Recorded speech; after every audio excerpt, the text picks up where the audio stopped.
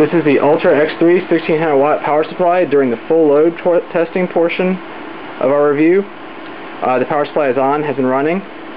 Currently the power supply is doing approximately 1586 watts DC output. Today's test is being conducted slightly different. The only active testing equipment on is the SM8800. This is due to the extreme load this power supply places on the 20 amp circuit we have available for testing. I've actually offloaded the SM8800 onto a second circuit so that I don't keep tripping the circuit, which is currently holding. The way we've loaded this today is 117 amps 12 volt.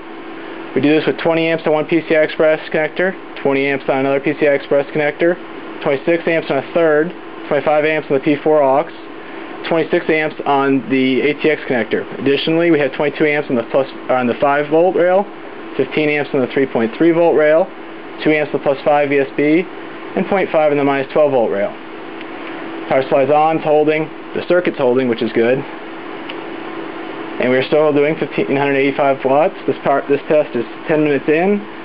It'll continue for the next 20 minutes as our usual testing, but like I said earlier, the only test equipment on is the load tester, so the power supply is being run at room temperature. Unfortunately, this is due to the load that's placed on the circuit and can't be avoided. This is the Ultra X3 1600 watt power supply.